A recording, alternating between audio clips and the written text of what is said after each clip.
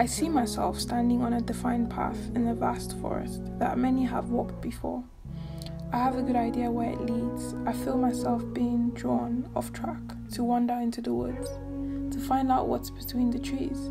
I hear stories about the woods, wild animals, dark days, paranoia. Not many make it out alive, but the few that do will have reached paradise, a paradise unknown to a man on the defined path. Am I delusional to want that?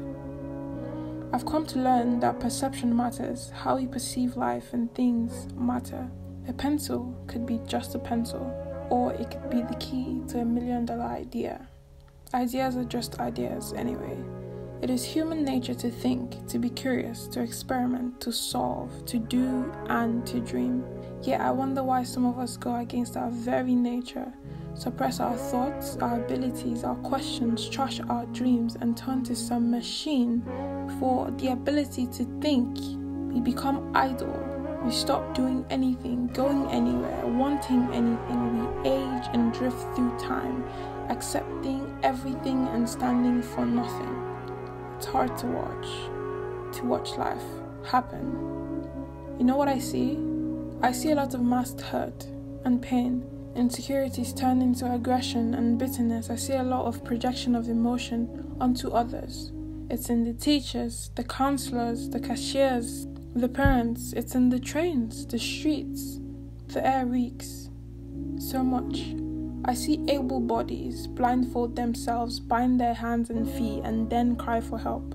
I see a lot of pill pushing, the pills being status quo and mediocrity, overdosed on boredom and high on dopamine.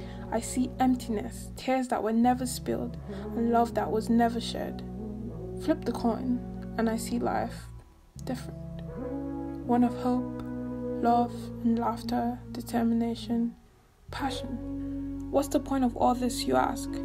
It all comes down to feelings. I want to feel. And I do feel.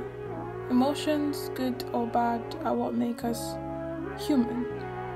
Feel and your perception will change. Feel and you might pull your dreams out of the trash. Sad may be darker and pain may be harder, but happy is brighter and love is deeper. And that's a high not many people get to experience.